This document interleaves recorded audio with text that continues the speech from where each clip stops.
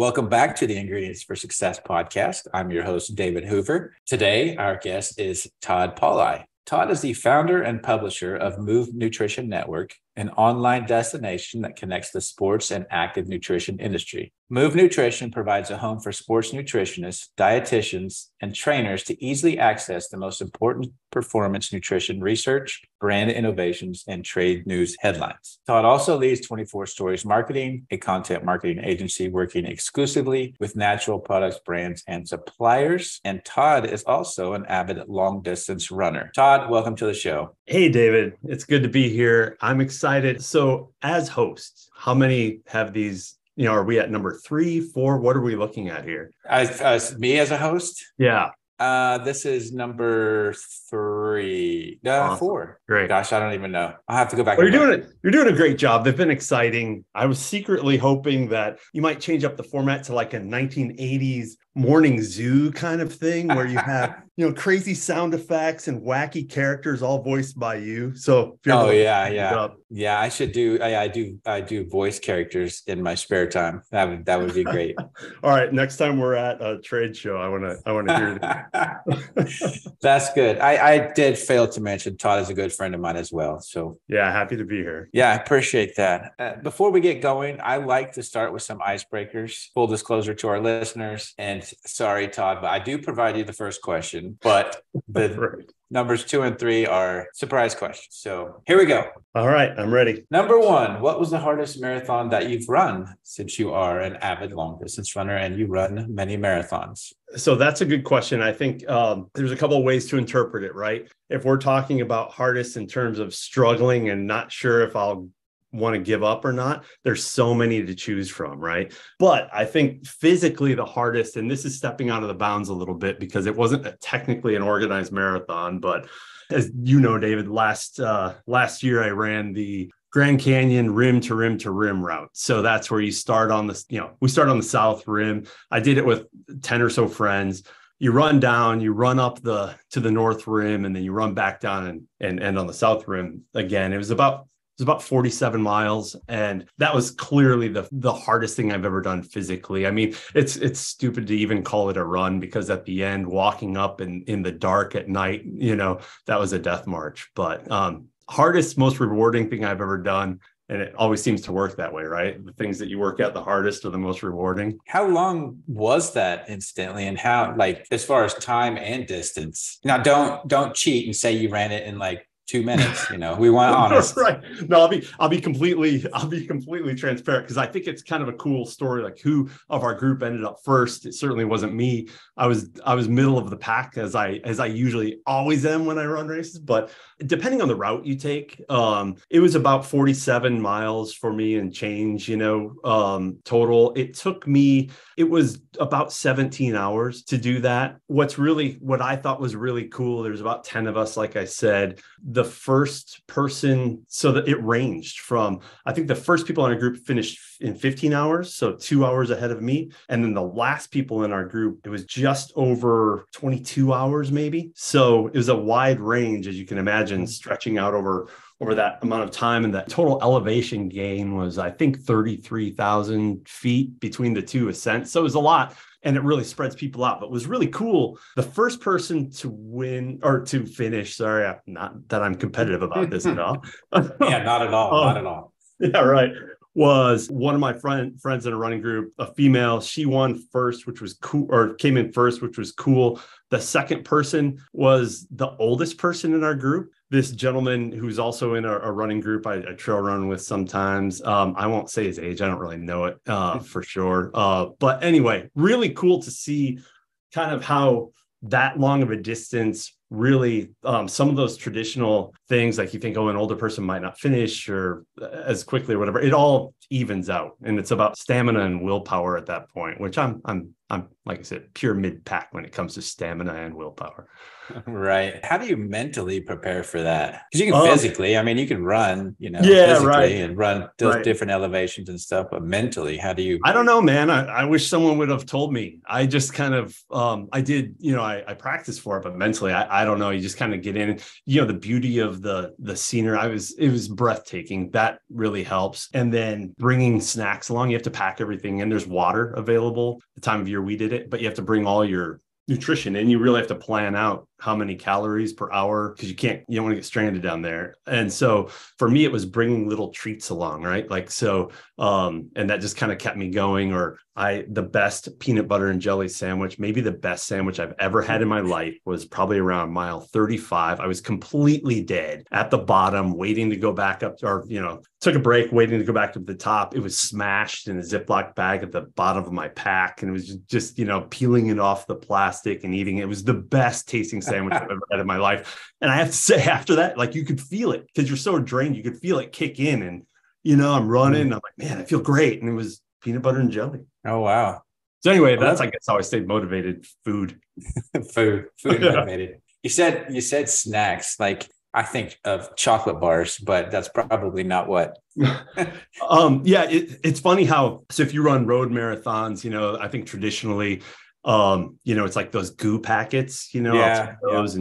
And this is actually a big issue that Move Nutrition is going to be covering here in the next year on one of our quarterly magazines, is, you know, endurance supplements and sports nutrition for endurance, because I think it's behind the curve in terms of innovation. You know, that's what people do when they run marathons. They still take, you know, some goo packs and drink water or whatever. Ultra running, totally different. You know, if road running is the serious, you know, performance side of it, ultra running feels like the party, because I brought trail mix. I brought some, licorice. I brought candy. I brought you need calories, and you need something you're excited to eat after so much, you know, so many distance. I did have, you know, I had, like, you know, liquid hydration with electrolytes and stuff that kept me going, calories. But, you know, if you go to some of the ultra races, there's crazy like bowls of M&Ms at the aid stations and stuff. It gets a little nuts. I'm not saying you should always go for those, but right. That's my kind of snack right there. Yeah. I mean, you have to run 20 miles to get there, but it sure tastes good when you get there. Then it gives you a better respect for the old PB&J sandwich now, huh? Doesn't it? Yeah. Oh, man. Yeah. And that sounds good actually right now. All right, let's go question 2. So you work with brands for videos and other content with 24 Stories. So you're behind the camera, but you also appear on the Natural View podcast with Maggie over at Whole Foods Magazine. Correct. So do you prefer being behind the camera or in front of the camera, and why? Well, this is audio, so you know, I'm clearly suited for either an audio format or being behind the camera. I prefer the, you know, behind the camera aspect. Really, I like going out and shooting video. That's fun. And when I started 24 Stories, I really made a concerted effort to not get in a position where I'm never doing creative work anymore, because I think, you know, so many people in the creative field, they get into that work, they become whatever, a web designer, a writer, or whatever. And then as they progress in their career, they find themselves farther and farther away from doing any of that work that they fell in love with at the start. So I carve that out. So I have folks that help on design and writing and things like that. But the video is something I've just said, I'm keeping this so I can stay connected and have a creative outlet. So I love shooting video, but I also love coming back and putting on some music and just editing, right? Just like being in my office here and just really telling a story through those videos. So I think that's probably, I'm best suited for that. Behind it. Yeah. As you'll find as we progress in our discussion here, I'm best suited behind the camera. All right. Question 3. This is a tough one, right? All right. Is a hot dog a sandwich?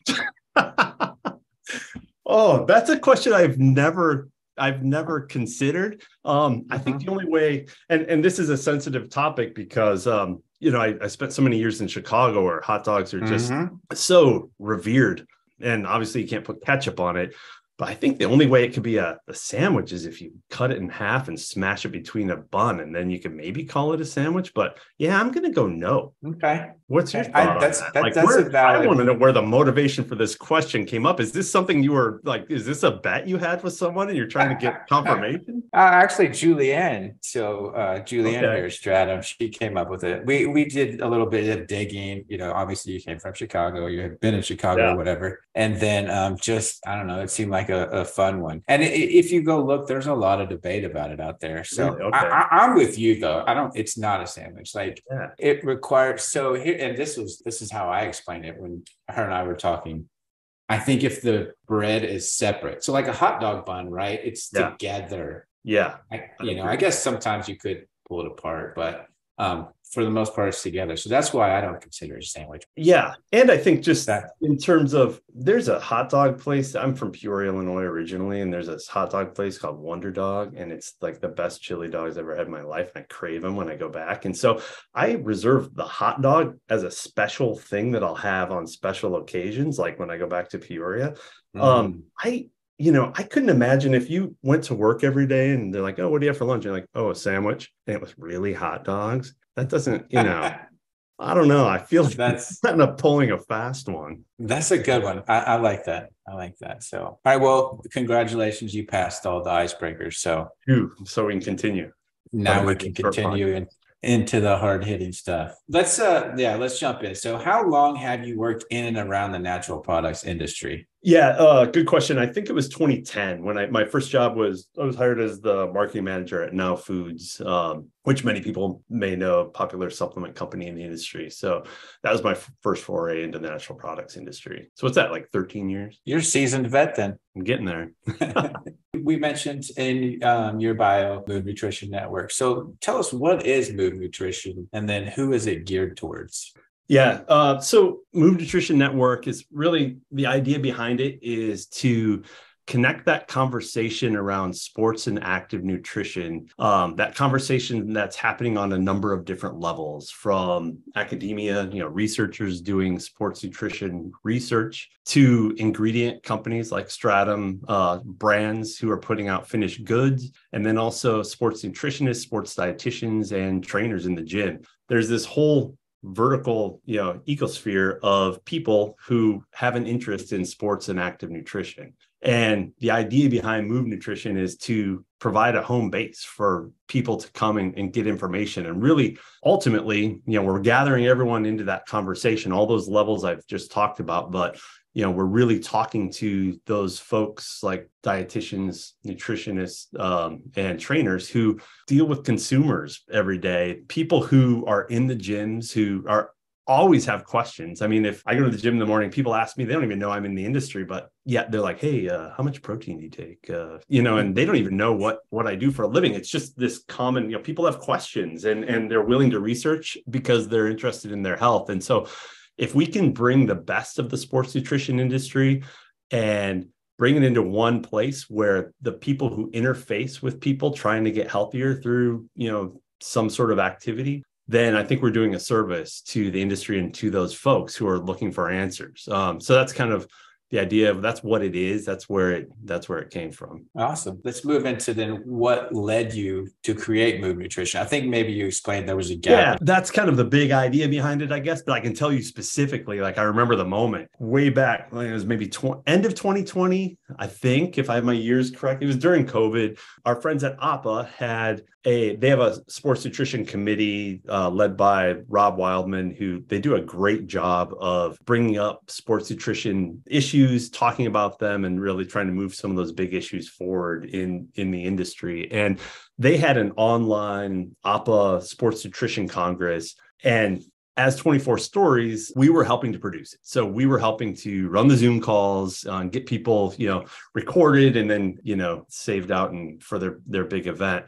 As I was doing that, I was sitting there and I was interviewing all of these researchers they had on, professors and other folks in the industry. And I'd had like 10 or 15 minutes between each call. And so there'd be some downtime and they would get on, we'd do a tech check, whatever. And then I just started talking to them like, hey, so what do you do? And it was fascinating to me. All of these people on that end of the business who are in academia, really doing important research and really passionate about it, hearing their stories. And I'm like, gosh, there needs to be a bigger platform for these people. There's great outlets like APA. There's the ISSN who features these speakers quite a bit, but where is it day to day you can go? So that started me off on a journey of like, how do you elevate these voices and really get that information out there and have it cascade down through all the aspects of this industry? So I did that. And then I spent about 2 years talking to everyone I knew in the sports nutrition industry about, and brands I work with, and, like, hey, where do you get your information? Where do you find sports nutrition information, especially sport, like trainers and dietitians, and then also formulators at brands? And the answer was always the same. It was like, well, there'll be some information here. There might be a podcast here, or a webinar. There might be an email that comes out. And what I gather from it, there's so much good information about it, but it's all kind of spread out. There's some great events and things, but you can find it in, a lot of places, or you won't find it because you didn't know about it. So really the goal then was, how do you create a platform that brings the best of that together, so you don't have to go looking for it? And you're compiling it all together in one location. Yeah, we're trying. I mean, we're a startup, so this is just launched. So I'm definitely building it incrementally, with the help of Lise Lovett, who's someone in the sports nutrition industry and the supplement industry. A lot of folks know who she is. She's great. She's the editor. So we've been working together to kind of build this out and get it launched. So we have big plans for this to kind of continue to grow, and bring in more voices and more of that content. So we're starting with something we can manage and then build quickly from there. So you guys are taking a little bit different approach than your average, like, we'll say, trade publication. So you're going to have probably more video, more audio. So can you tell us like a little bit more about what we can expect on this site? Yeah. So I think that's an important point to say. We're taking a different approach. And there's a couple of reasons for that. One is we already have great trade media resources in the industry. We're not for lack of good information out there about sports and active nutrition. So we're by no means a trade media organization. We're more about creating this online destination where we can highlight some of the best of those publications and headlines and link back to them for people, and provide a little insight like, hey, here's why you should be paying attention to this story, and then link back to wherever. So there's that aspect of it. Some of the other things that will be on the site, we have some regular podcasts that will be coming out here shortly. That'll be on a monthly basis to start, and we hope to ramp that up as we get going. And those feature some really well-known people in the sports nutrition industry who have been around a long time, who can provide perspective on some of the latest developments. And then we're doing a newsletter. Actually, this is, we're naming it the ISSN Scoop in honor of ISSN and what they've done. They had a newsletter a while ago. We're going to partner with them to put that out. And that's going to provide just an easy, in people's inbox, here are 5 sports nutrition headlines that we're paying attention to around the industry or outside of the industry, and with a little perspective. And then the thing I'm probably most excited about is we're doing the Sports Nutrition Quarterly, and it's going to be an online, I'm calling it a digital magazine. It's really, like a standalone site, that you can link to from movenutritionnetwork.com. But it's going to take a close look at something in the sports nutrition industry, a big question, a big topic, and really dive deep on that. So this first one, as we launched, that's available now, is women in sports nutrition. The reason why that's been such why we wanted to make it our first big issue is that there's all this talk about, it used to be, and it still exists to some extent, but this pink it and shrink it notion of, brands will be like, oh, we need to formulate a supplement for women. Let's just take our formula, let's put it in a pink bottle, let's give them a little less, and let's charge more because it's specialized and someone will grab that off the shelf.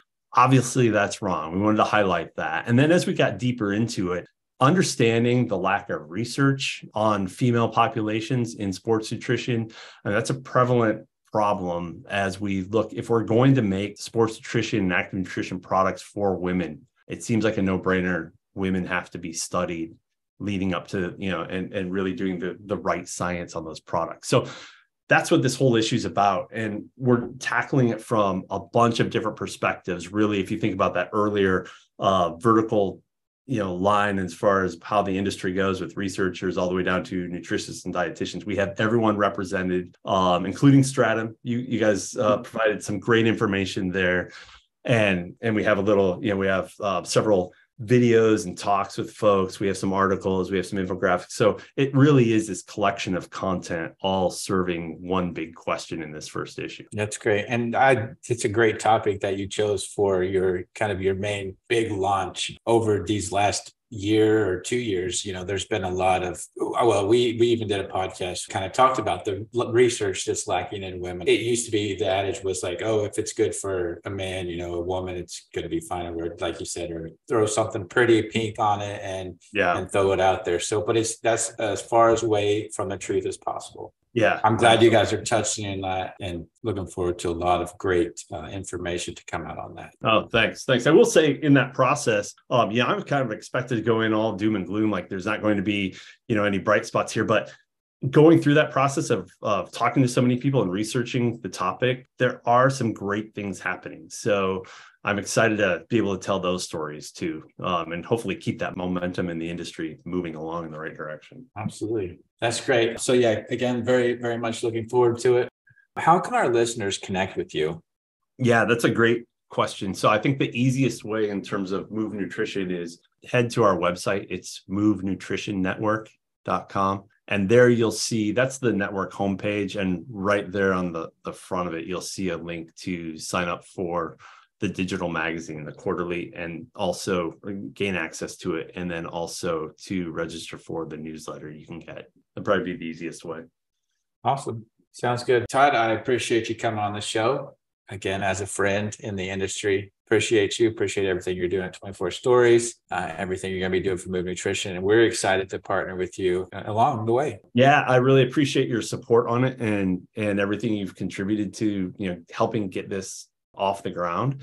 And yeah, appreciate you guys too. I can't wait to come back down to Carthage. I think one night at Supply Side West, we were making plans about climbing the stairs in the Capitol building, right? Like we got to make that happen.